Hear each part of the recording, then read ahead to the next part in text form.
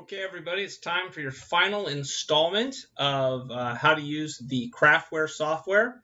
We're going to go over supports and the actual slicing process, which is where you generate the G code that you'll put into the 3D printer, which will tell it what to do. So from here, you see off to the right here, we've got this button called support, and we've got a slice option. Now, the support option gives us the chance to go in and you notice that the bed changes to a purple color, and we can rotate around, and you have the option, very neat option, of manually adding supports wherever you feel that they're necessary. Now, as a beginning 3D printer, what you're probably going to want to do is click this auto generate support button and let it take care of it for you. You can also auto-generate supports and then hold down the control key and delete any ones that you feel are extra.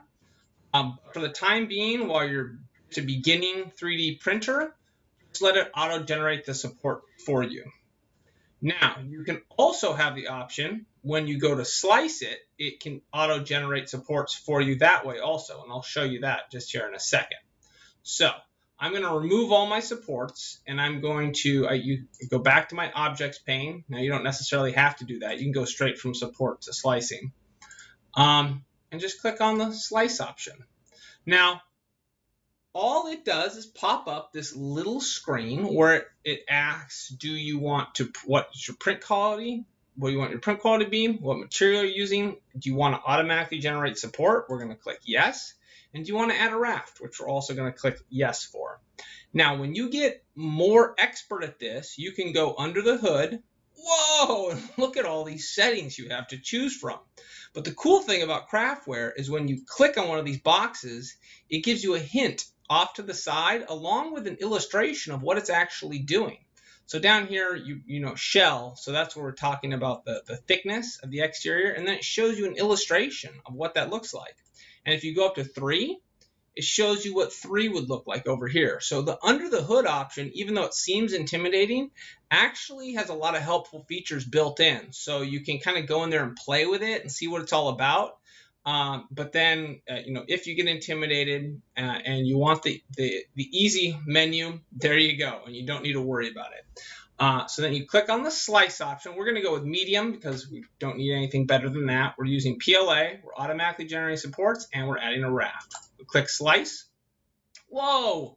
And it takes us to this other screen. Now, what this is doing is it's actually color coding a lot of the different options for us, which is really cool.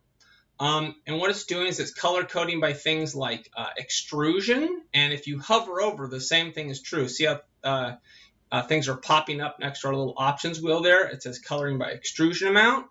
It can color by feed rate. It can color by travel. It can color by a tool head. So if you've got multiple extruders, you would color by which tool head is doing what. So you've got a lot of options here also, and that you can even play around with here. You could play around with the heat at which different things get extruded and so forth. But you don't need to do anything right now. Again, the neat thing about Craftware is it gives you a whole bunch of under the hood options that you can use once you get better and more familiar with 3D printing. But initially, all you're gonna do is save the G code. You're not going to make any changes to it. You're just going to click save. And then it's going to ask you where you want to save it. Now, in most cases, you're going to want to save to a USB drive because, well, you're going to put a USB drive into the 3D printer in order to transfer the G code. So you'll want to make sure, here we go, we've got a removable disk installed now. You'll click on it. And what it'll do is it'll save it as whatever name the file already had. In this case, it was body no support because this one was a unsupported version, so I could show you guys how to add support. I'm going to change the name of it just to mini truck, so I've got a better idea of what it is, and then I'm going to save.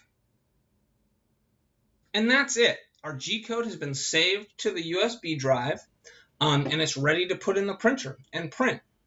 and you will have absolutely no problems getting your 3D printer to understand this G-code and print if you follow these simple steps.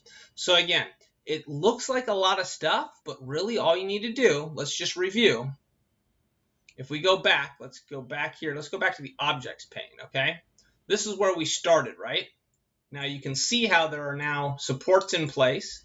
They automatically generated supports. And the neat thing about letting them automatically generate supports in the slicing option is they put in a few less supports than would have been generated otherwise. So it's going to come out, we all have less stuff to remove after you print it. So literally all we did was go from here to slice. We clicked these two buttons, automatically generate support and add raft. We didn't touch anything else, and we hit slice. It gave us a bunch more options we could play with, but all we did then was click save. And it's as simple as that. So guys, I hope you guys feel more comfortable about using slicing software. I hope you guys play around with Craftware. It's a great program. It's color-coded. It's very user-friendly, and you can't break it. The worst thing that happens is you screw the STL file all up, and you just don't save, and you reload it again. So really, there's nothing that you can hurt when you're dealing with these virtual files. So feel free to do whatever you want in the slicing software. Play around with it. And really get comfortable with the program. All right, guys. Again, thanks for listening, and we'll talk again soon.